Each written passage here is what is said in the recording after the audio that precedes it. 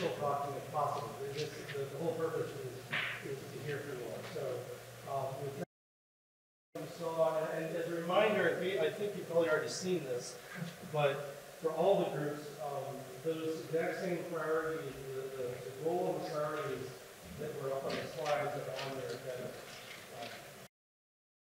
groups are there. Watershed's on the first, again on the first page.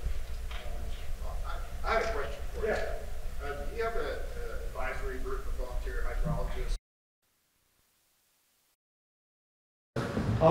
We not yet, but thank you. Are you volunteering? We have one of our neighbors actually who at some point employed since who's our hydrologist, but I mean there's a number of people in town, right? Yeah. There's actually a volunteer group that goes around doing free volunteer hydrology type stuff for towns, so Yeah. it's already out there. So should is the microphone? Yes. Okay, sorry. First. Okay. The question was, do we have hydrology volunteers, that sort of thing? Yes. So my answer, not yet, was a little bit too truncated, probably.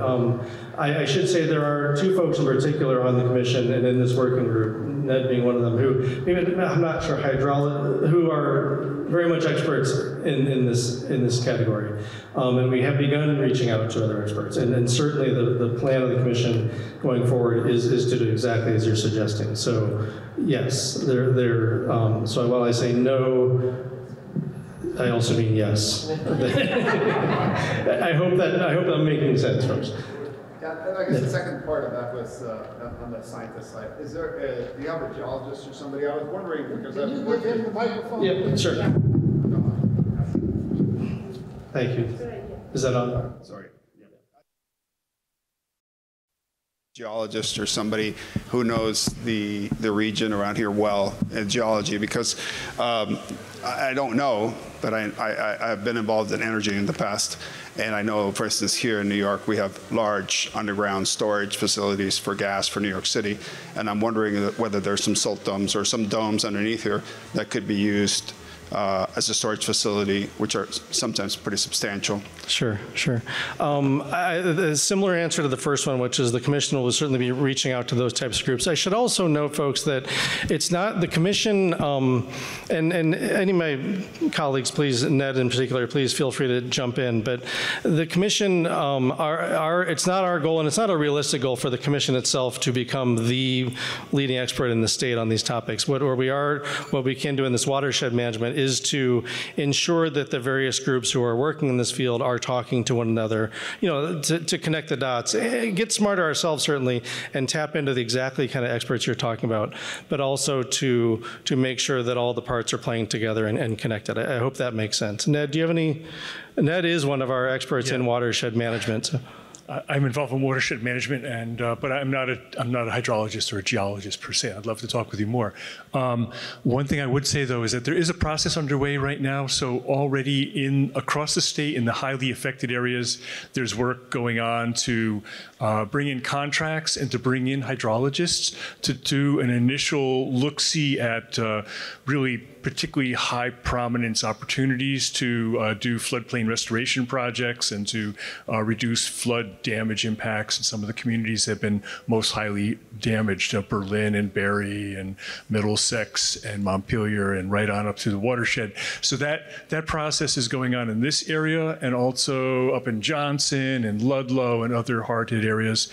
And out of that will come a cluster of most likely prominent opportunities, and then the commission and the public will be involved in thinking about which ones can really move and where to put additional money to work up more specific plans about what could be done in terms of acquiring and changing situations to restore floodplain function. So a lot of that is in process, and we look forward to having that happen. It will take time to, one, come up with a big schematic, which is likely to take until the fall at least.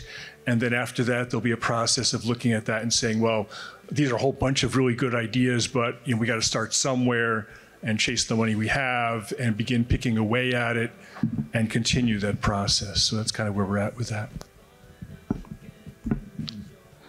Other thoughts, questions? Yes.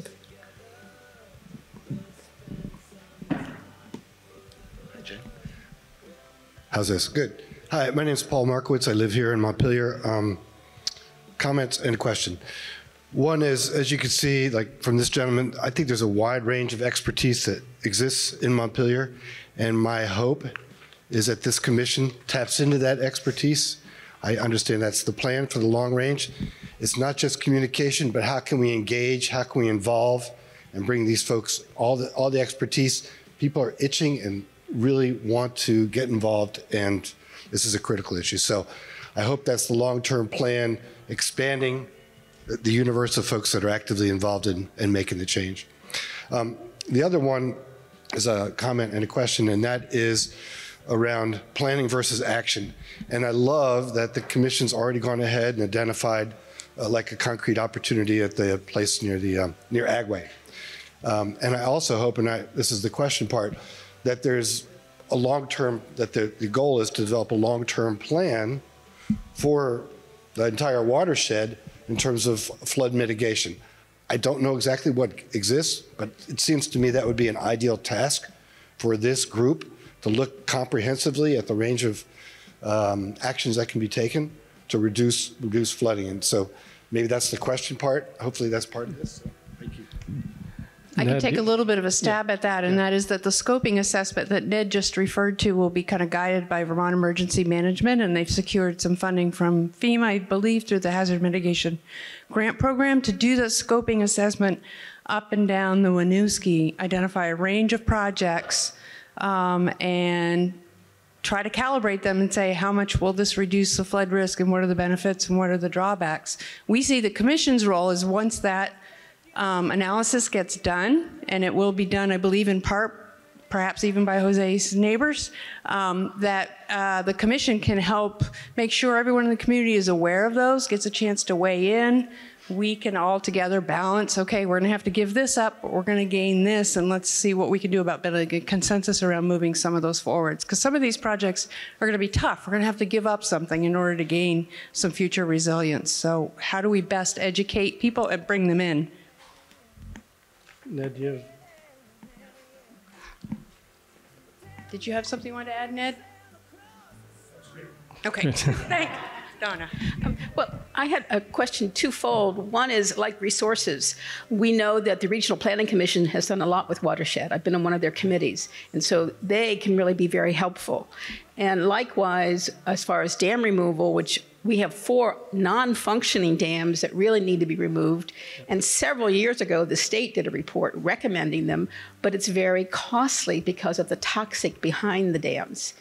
So my question is, how soon, let's say I feed you that report, is there any way that the commission can start acting to give the state momentum this legislative session? I mean, when do you act on any of this? Is this a review process that you go with publicly and they endorse your actions, or do you just decide and do it? We have a little just kind of proactively knowing that it's very much in line with all the goals that I was talking about tonight. So there is a piece of legislation that's moving right now. There hopefully will be a vote tomorrow through the Senate Natural Resources Committee up at the State House that does include river corridor regulations, wetland regulations, and dam, and it invests in the dam safety program at ANR and funding for dam removals. And so we're like, I know Ben, on our behalf as the chair, has testified in that committee, kind of sharing the story, and part of it has been like trying to build the urgency is kind of the role the commission has identified as let's keep talking to them and reminding them why that kind of legislation needs to move and why they need to put money into it. So we've played that role so far, trying to support that legislation that has that dam piece in it. I don't know if that answers your question. Well, yes, it does. But if you actually read this report says Montpelier is the most vulnerable city in Vermont due to these 4 dams.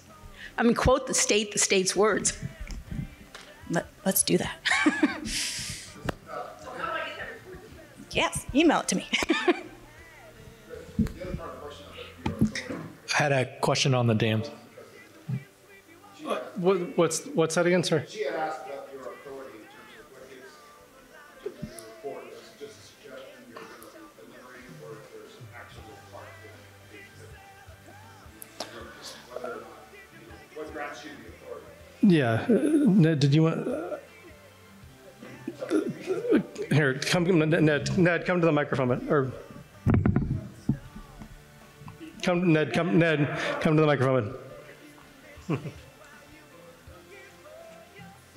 Yeah, we don't have any funding or authority in and of ourselves. So all we can do is advocate on behalf of the people of Montpelier and in the watershed that these are important priorities to be picking away at, and we need leaders, and particularly people that can help move projects. And indeed, we're looking for people that do have an interest in making things happen. So one of the things that really matters is when there's a project that's important, and there have been many studies and many great ideas for the city of Montpelier in terms of flood resilience in the past, and they've come up with long laundry lists of things that could be done, and they're not done. And that's because somebody needs to step forward and be the champion, the captain, the person that's going to bird dog it, and we need lots of bird dogs. So, this is where the community really kind of makes the difference and pushes the commission and works with the commission, works with pushing the legislature and all the different pieces. Where is the bottleneck to make things happen? So, yeah, there's a lot of room for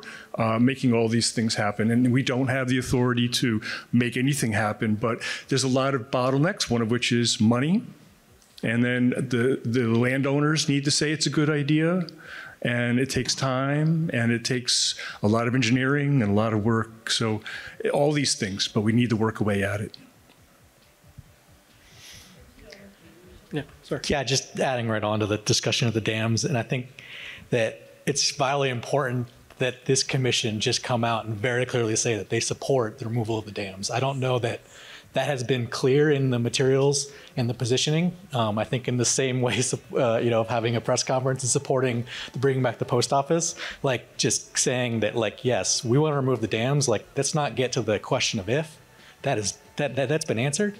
Let's get to the question of how we're going to do it, how we're going to get the funding and to be able to do it. And I think that, from my understanding, the process in we're right now, I mean, the Rivers Coalition has sort of put out an RFP, and there's a study going on about, removing the dams. And, I think their last comments to City Council about that process was, oh, maybe we'll remove the dams, like if this report sort of yields that as a recommendation. And I think it's just, important to get our entire legislative, state and federal delegation on board to say, like, yes, like we're going to remove these dams in Montpelier and any of these dams that are in the same category in the state of Vermont, and just say, like, we're going to do it. And I think that will help tremendously in driving the very extensive permitting process and whatever and funding process that ensues down the board. But to this point, I don't think I have seen that forceful, clear decision that yes, we're going to remove these. It's just a matter of how we're going to do it. Thanks. Just an idea that would be a suggestion about, as a 15-person commission, when you want to make a statement or a stand, or maybe a vehicle that allows you to get public opinion quickly on things like that. So it's not you, it's the public saying, yeah, we want to remove the dams. And that could be a system. Like as Ben has said, this long journey is going to be about systems in place. So perhaps a system that quickly polls the town on ideas and votes and is able to express an opinion. Yeah. Thank you. Jared. Thanks, Jen. Hi, I'm Jared Duval. I just wanted to appreciate one of the priorities that's listed here in terms of promoting public understanding and support of watershed functions. I'm somebody who is not an expert in watershed management, but I understand how important it is, and I know enough to understand that it's a very complex, nuanced area. And I think that if the timeline, in terms of some of the reports you were mentioning, Ned, and that have come up in terms of, some of that broader looking at opportunities will be towards the fall, and that when those decisions are coming up, they're going to involve difficult trade-offs.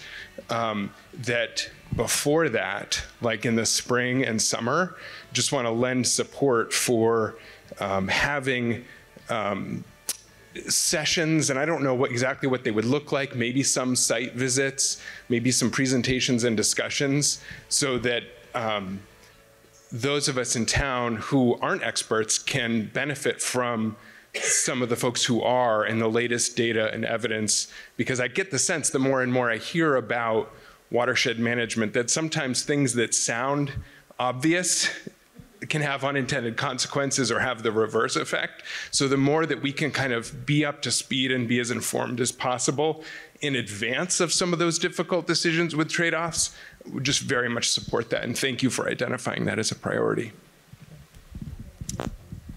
Love it. I have a question. I grew up on the North Branch, and when I was a child, they used to drain it periodically and clean out all the trash and just really clean it up. And lately, that hasn't happened, and I'm sure there's reasons for it. I'm not an expert, so I don't know. But I also know that the North Branch is much shallower, and it is filling in on the sides. So is it the man-made dams that need to go away to allow the river to flow the way it should to give it more resilience? I mean, is it the human factor that's screwing up the North Branch? Let's get our actual watershed expert. Yeah, no, it's a great question. Yeah, and so you're asking about the functioning of the North Branch, and is it constrained in some way, and is that a problem? And there's a whole nest of questions in there that come out of that. And I like many people, have been out with the church groups going up and down the river, hauling out shopping carts and tires and blocks of stuff that have been tossed into the river, and that's an ongoing chore up and down the roads of Vermont and the rivers of Vermont and North Branch as well.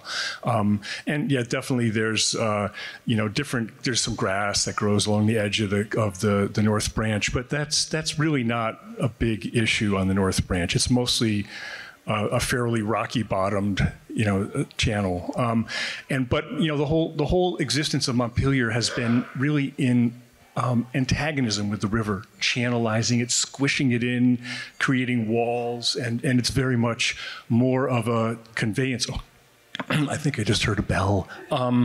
So it's a problem of thinking about water more broadly, and that's one of the many things we can think about together. But it's probably not actually a big problem on the North Branch, though. Yeah. Okay. I just want to point out that if you'd like to, Mark was just ringing the bell. If you would like to transition to one of the other working groups to hear from them as well, now's a good time to do that. And those other two rooms are just straight down the hall. They're the first two classrooms on the left as you go down the hall that way. Otherwise, you're welcome to stay here and continue the discussion with us here. The other thing is that we've tried to capture all your questions here. If you want to take a look and make sure I got your question or suggestion down, happy to have you do that.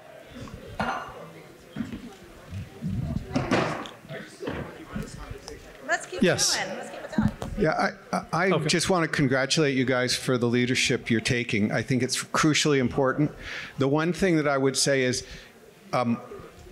it was really smart to choose one place where you could have a quick early success at that confluence, and that you should be doing that sequentially and aggressively.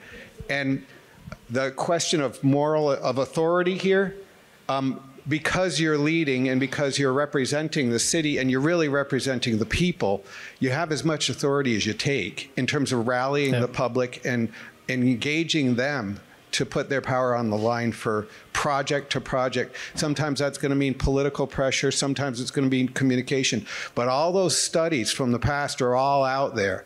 You don't wait for somebody to do it and you don't study it again. You say, what's the priority thing that we're going to do this next 6 months that we could line up around? And then you're engaging the power, you build trajectory, and people will be with you and be leading for you.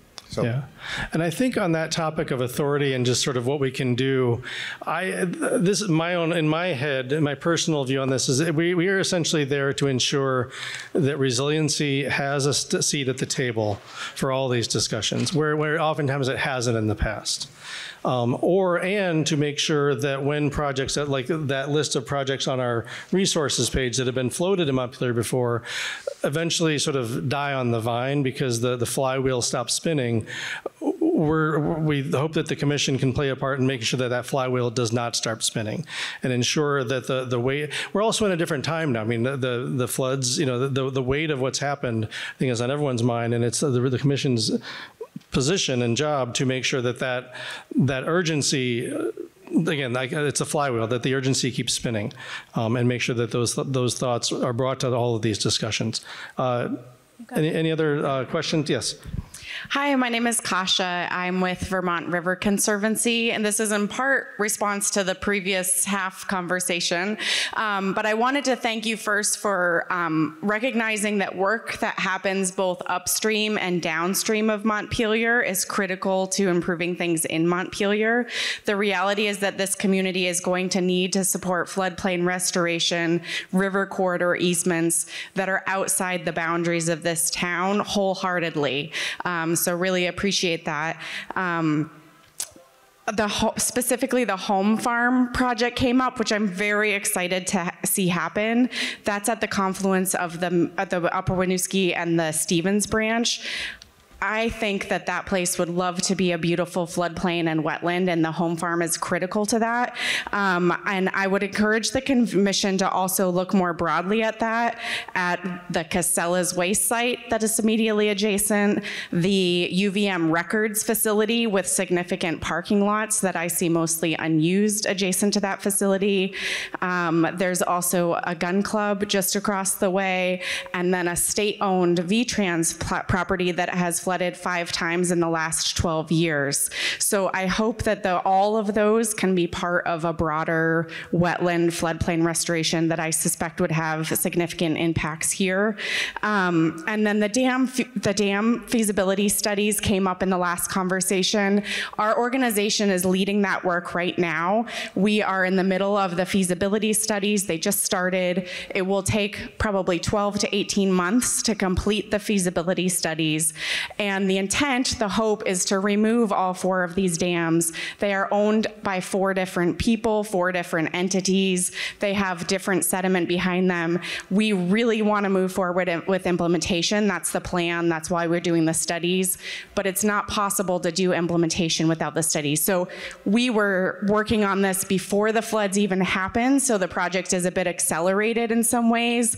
And that's in process. And I think what we're going to need is the funding for the implementation and the community support to make sure that these have the political will to move forward.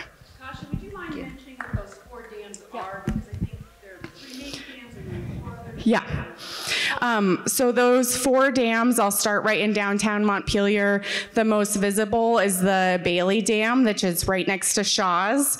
Everybody knows right where that is. Just around the corner under the pedestrian bridge where the North Branch comes into the Winooski, there's a very small dam, kind of locally known as the Rat Dam or the Trestle Dam. That's already partially breached. If you go upstream on the Winooski, if you go past Bar Hill, past the veterinary clinic, if you walk the bike path out of town, there's a dam there, the Pioneer Street Dam, that probably has the most sediment and the most carcinogens in that sediment that's behind it. We're going to learn about what that is. And then again, upstream from that is a dam that's called Hidden Dam. It is in fact a little bit hidden. It's right at the base of U32 High School. And so that's the four dams. Hi, my name is Steve Gold. I've lived on the North Branch since 1978. When the depth of the water behind the Wrightsville Dam was raised for power to create a low-head power plant, the dynamics in the North Branch changed dramatically. I have a drain in my basement that goes out to the river. The North Branch had never backed up so that water came into my basement prior to the level in the Wrightsville Dam being raised, to say nothing of the fact that it wiped out a magnificent stretch of river that used to be above the Wrightsville Dam and before you got to Putnamville. So that's one comment that I think that needs to be checked out, what the water level in Wrightsville is doing in terms of the dynamics of the North Branch, especially as it fills up even higher with floodwater. The second comment I have is that right now a very hot topic is what's going to happen to the Worcester Range. There's been all kinds of comments about that written. I just saw a very interesting report from the Conservancy in Natural Resources Council, rather, that endorsed the state plan for timber harvesting in the Worcester Range. And there have been a lot of letters vocalizing against that. My concern is that the efforts of the Commission make sure that the issues of upstream and headwaters flood control is seriously considered in the final version of that plan. That's one of the concerns I have. If they're exposing half-acre open parcels all over the place, what's that's going to do to the drainage when we get these incredible deluges?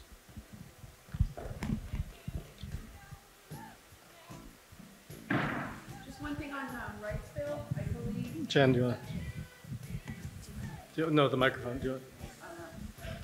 No, I was just going to say, Ned can probably fill in, but we believe that the Department of Environmental Conservation has requested some assistance from the U.S. Army Corps of Engineers to take a look at Wrightsville and see if there are changes in the management that can happen there that might address some of all of our concerns.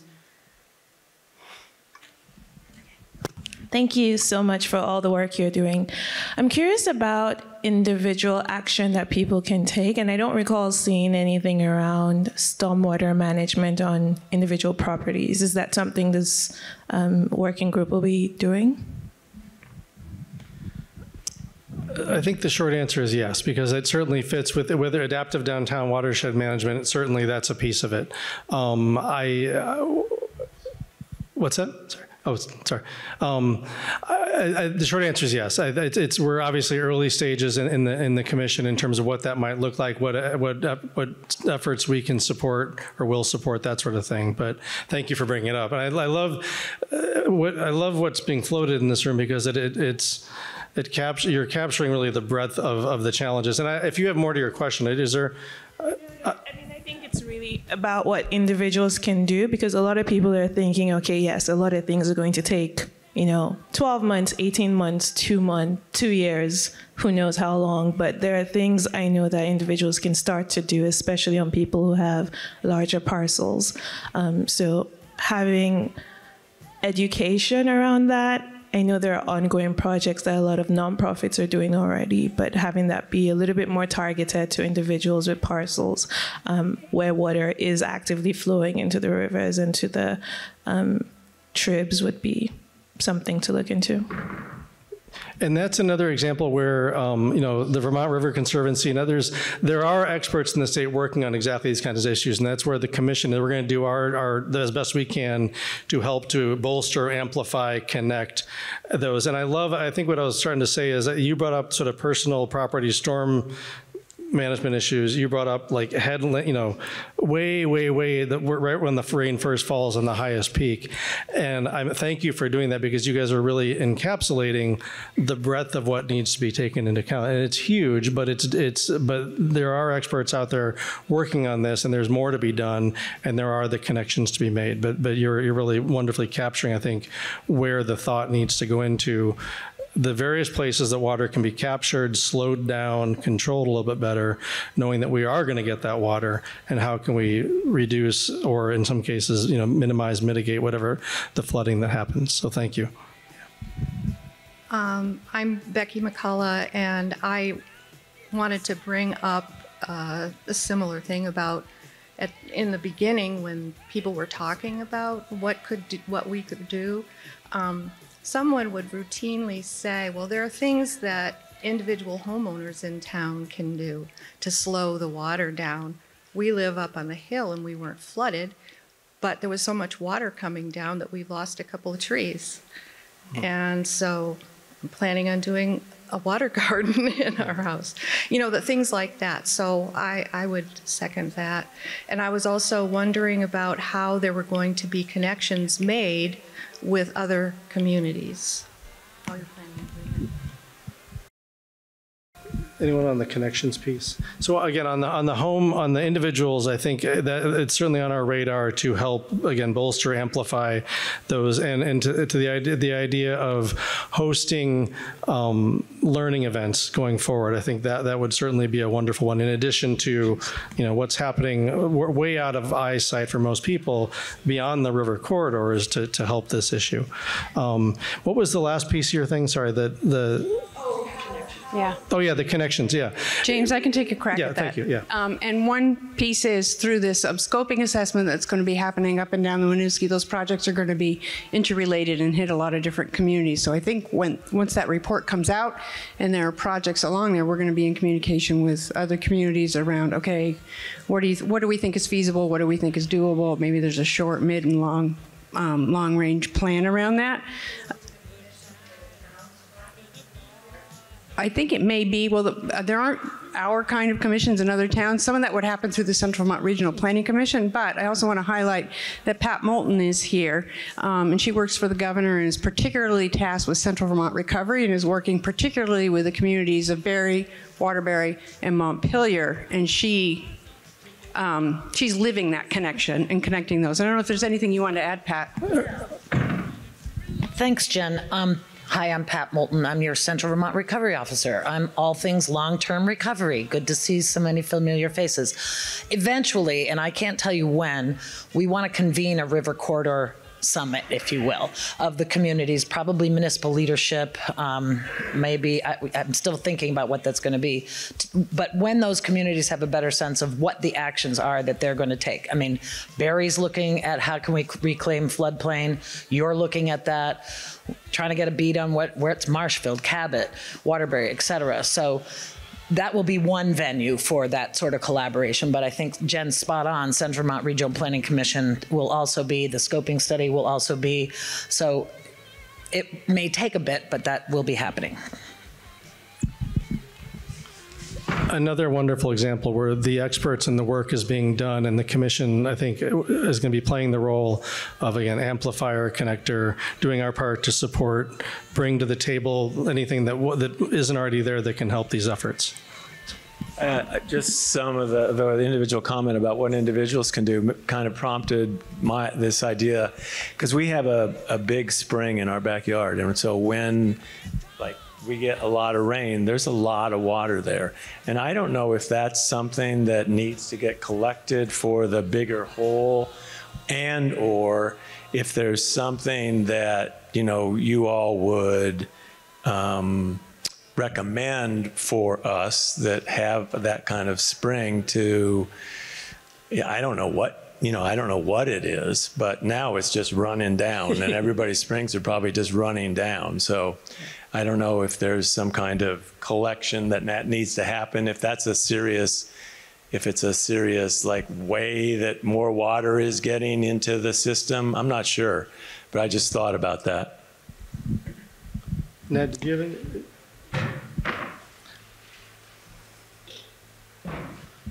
Yep, that's a great thing. I'd be interested to talk with you later. But groundwater is an important resource as well, and so springs and clean water are really important. There'll be times where Montpelier is looking at drought, and the functioning of our groundwater and access to it is going to be critical. So we have both sides of the coin to deal with here, and the flooding that comes into our communities is not from springs per se. But we do need to be mindful of water and how we manage it. And typically we want it to be in the ground where we can, and saturating the forests and saturating the soil structure and taking a long time to come into the city so that we don't have it all arrive at the same time and do a lot of damage. So really basically bending the curve, as we know, reducing the flow, having it all come asynchronously over time. And so all of our places are good, our springs are good places to think about water and groundwater and what's going on. When your spring is running really heavy and the rain is coming, that's the scary point, because the ground is saturated or frozen, and we're much more susceptible to damage from overland flow. But your spring is not causing the flooding. It's okay.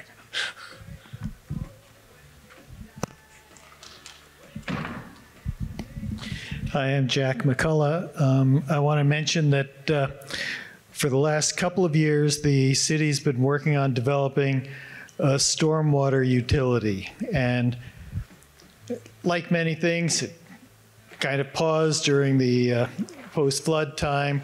But the idea is that for the city to handle and manage stormwater and all the things we do with stormwater costs money. And so the stormwater utility is a way to assess the cost of those stormwater according to property and property characteristics, and use that to generate funds that we will then use to do the capital project, big things like capital projects, all the way down to little things like street sweeping, so the stuff doesn't, so things don't get clogged up. And so that's in the works, and it continues to be a priority for us. And one of the benefits of doing a stormwater utility is you can structure it in a way that if you have good stormwater practices, kind of to your point, you can have reduced fees, I mean, depending on how you set it up. So it can be structured potentially to incentivize individual action to kind of reduce your impact on our water system. I'd just like to compliment the city, actually. There's been some really wonderful communication coming out of the city in the past several months about different activities. The one that really caught my eye, I don't know if you all saw it, it was a few months back, like maybe November, October, about the work on the water mains. And it was a detailed look at what those water mains were made of, the history of them, the work they're doing, why it's hard, what has to happen. For the past 25 years, my livelihood has been spent trying to communicate topics of science and the environment to the rest of the world. I help scientists and engineers translate their work to the rest of the world, largely in sustainability, but other things too. And I read that post. It was sort of a master class in how to do it. It was really wonderfully done. And I compliment the city because I think that's the kind of information and the way to get that information out that the commission is going to be taking to heart too, with all of these complicated topics, and making sure that very smart people in our community, you all of us who aren't trained in these topic areas, get this information in a way that it means something to us, we can understand, and we can act on. So in other words, the city's doing, I think, some wonderful things in that regard, and I hope the commission's plan is to do the same with these other topics. I apologize. Here. No, thank you. I'm Zach Porter, and a resident here, like many or all of you. I'm the executive director of Standing Trees, which is a public land advocacy organization that works all over New England, but spends a lot of time working on public land issues here in Vermont. And I want to thank the gentleman who spoke about the importance of our headwaters and the Worcester Range, which is a huge decision that the state has in front of it right now that we can have a significant impact on over the next several months. The Agency of Natural Resources is working on a management plan that will not just last the next 20 years, but really set in motion management for this landscape for potentially generations to come. And this coming fall is when the final plan is expected to come out, but there's time, but not a lot of time for our community to speak out. And the towns of our surrounding towns haven't waited, and it's great to see that Middlesex and Worcester have both of their planning commissions, and the Conservation Commission, I believe, in Middlesex have all called for a pause. They're all experiencing the same flooding, of course, that we are. And so not only do I hope that we join our surrounding communities in calling for changes in state land management, but I also hope that we might think about, if we haven't already, just something that came to me a moment ago, I don't know if this is already under consideration, but why not partner with the communities around us to actually pool resources to protect more wetlands, to protect more headwaters. If we're not already talking about that, Montpelier is small, right? That's one of our greatest challenges. We don't have the tax base to do a great many things that we would like to do in this town. Let's join forces with the communities around us. But I do hope that the city leadership and this commission will use the pedestal that you have to speak out for changes in this Worcester Range Management Unit Long Range Management Plan.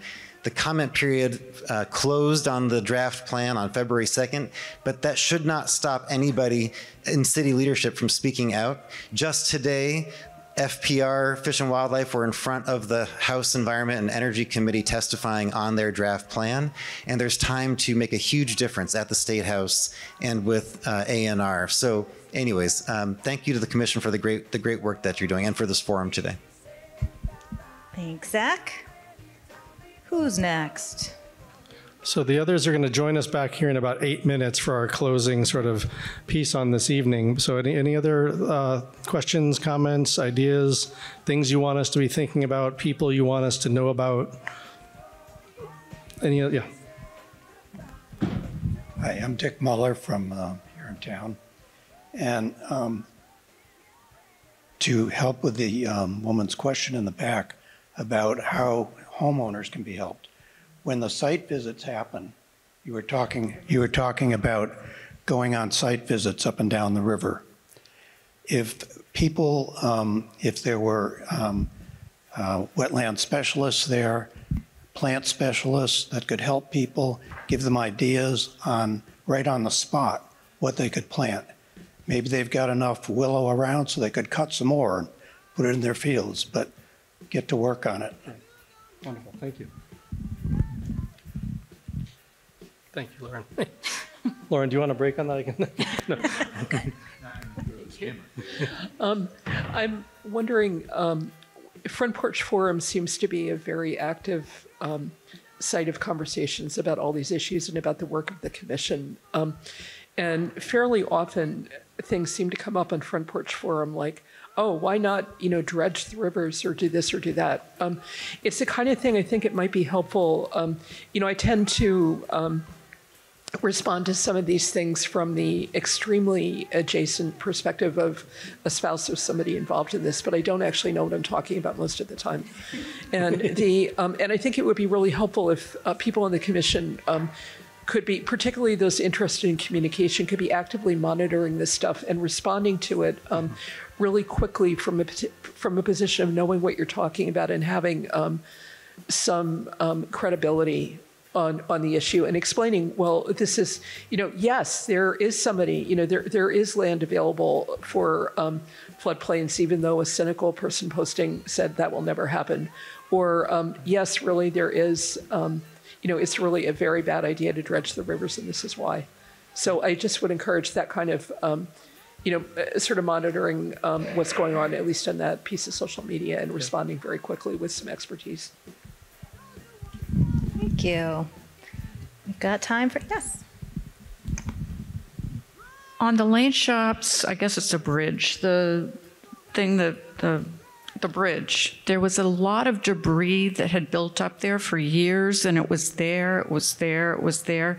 And then after the flood, it was at the Spring Street Bridge, blocking it, and that caused a lot of the flooding.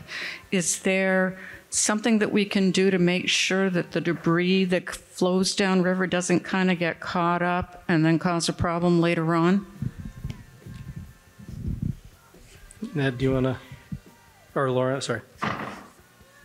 I was just going to say, I know that that issue has been raised, for example, to our great Central Vermont recovery officer of how, in particular, it's the kind of thing that we need state help to do and support. So looking for how we can bring those resources kind of on an ongoing basis. And is there a way for, towns could then share machinery or things that it takes to clean up that debris? So that idea is definitely being explored, I hope.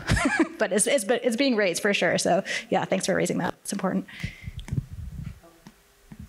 I just had a question. I don't see Kasha anymore, but she mentioned the 4 dams on the main branch of the Winooski, but I know there's a bunch of dams along the north branch, other than that very first one by Shaw's. So I'm wondering where that fits in terms of affecting the river and dam removal potentially. Was that Ned, do you know the status of any of those? Yeah, the Lane Shops has a dam there by the pedestrian bridge, which I live right next to, so it's a problematic dam. It does, it was created for some of the first industries, water power in the city, and the Lane Shops, which led on later with the advent of coal to become a foundry. So it's a historic feature. It's also very problematic. The owner would love to sell it if you would like to buy it for $1. And there's a big insurance risk to this. And it's hard to maintain, and it's really can't make any money from hydroelectric power off of it. So it's a real problematic thing. It's also a dam where a lot of people love the feature of the pond behind it because they're used to that. And so it's very scary for people that are trying to talk about restoring aquatic movement of fish and habitat up and down the rivers and reducing the flood risk on the North Branch to even stir the pot of talking to the neighbors. So I think that's one of the biggest problems. But it may be the sort of thing that, when it blows out and causes a huge deposit in the North Branch and a backup and chokes up downtown, we may decide it's all going at that moment. I'm sorry, it's a very tricky place for people to get into, politically fraught. But it might have some value. During the peak of the flooding, I was up on the pedestrian bridge, and you could see the water backed up behind the dam, and then there was like a 6-inch difference between that and the water that was backing up from the Winooski. So, what's that? You could just, you could canoe right over it, right? Yeah. I guess I'm just not sure how much flood. It's not in and of itself causing damage to structures upstream of the dam. But if it blew out, it would be a big problem downstream of the dam. I think one more, and then the other groups are about to join us, I think. This is about the dam. The people living adjacent to the dam actually had an informal agreement with the person who owns it, the dam by the lane shops, 5 years ago, which would at the least have involved a transfer of ownership and responsibility of some of the property. But when we tried to comply with the city requirements for making this transfer of property happen, we hit a point where we were told that we had to get a survey of all of the properties involved, that it might cost something like $12,000, and that the surveyors were not confident at all, given the amount of bodies of water involved, that they could actually do a survey. And at a certain point, after working very hard on this for about 2 years, I kind of threw my hands up, because by that time everybody else had kind of given up, and I was like, well, I give up too. But this was the situation where the city could have, and actually still could, take some action to assist in this process, and that might help solve part of the issue about the dam. So I would be grateful to hear from anybody about that. Thank you. Thank you very much. So, folks, as you've seen, the other folks are joining us. We're going to have a little bit of a closing session to wrap things up, announce what's sort of coming down the pike as well. But I just want to thank, for those of you in the room, and those of you coming into the room, thank you very much for your feedback, your questions, your ideas. We have been noting them down. They've been noted down in the other rooms. They will remain to the end of the evening. Post-it notes at the back of the room if there are any ideas or thoughts or questions or resources that you want to continue to float, because those will go to use in the commission, I promise you. And we just again, thank you. And know again that this is the beginning of our communication, two-way communication with you, not sort of a pinpoint along the way, and absolutely not the end of it along the way. So thank you very much. We'll wait for the other folks to come back in, and then I think our fearless leader, Ben, will take us into the closing of the evening.